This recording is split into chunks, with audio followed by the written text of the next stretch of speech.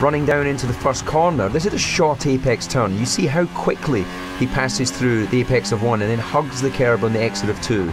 Again, some curb use on the exit of turn 3, as he then runs down into the big braking zone into 4, the scene of many incidents and accidents in previous Grand Prix. Through the short acceleration at turn 5, you're trying to use as much of the curb as possible.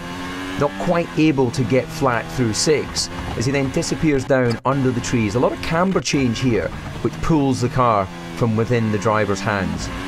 Coming out into the back section of the track at turn 8, easy to take flat out in the dry, caution if it's a damp race weekend. Heavy braking down into turn 9 and 10, and again, very short apex corners, so it's important for the setup of the car to be very much on the front axle. You've got to have good turning. Through the long sequence along the side of the lake into turn 11 and 12, the high speed chicane, that's when a race car really comes alive. The drivers love that section.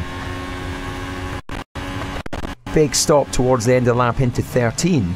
Again, we have another tricky corner, not quite flat through 14. 2 corners to go. It's at this point you have to make the decision as a driver, do I risk all or do I just go conservative? A little bit wide through the apex for Daniel Ricciardo will have cost him a bit of time in the second last turn. Some oversteer coming off the last corner, but across the line it's a fantastic way to start the Grand Prix calendar, and he has a lot of home support from the Australian crowd.